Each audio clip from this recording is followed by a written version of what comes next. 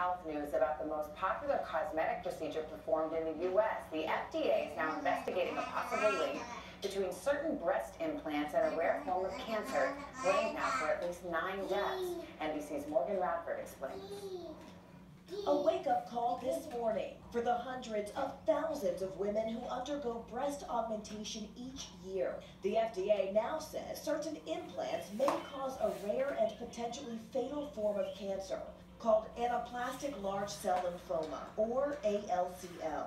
The agency revealed that as of February 1st of this year, there have been a total of 359 cases of ALCL related to breast implants, including 9 deaths. Experts say the trouble lies in textured implants versus smooth ones, which are more common. It's very important for the people considering getting breast implants because it tells us how rare it is, and it tells us that it's only about one particular type of implant. So it can help patients in deciding which type of implant they want for their surgery.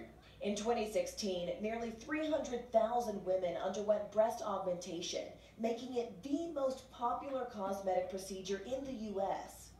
While ALCL has impacted just a small number of patients, the FDA tells NBC News women with breast implants have a very low but increased risk of developing ALCL compared to women who do not have breast implants.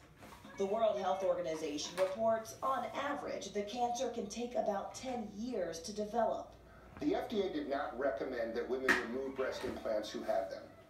They recommend that women get regular breast checks, like all women should, and that they should in particular look out for one breast swelling, because that's usually the sign of this. A reminder that achieving one's idea of beauty can come with a steep price. For today, Morgan Radford, NBC News, New York. And coming up, a magic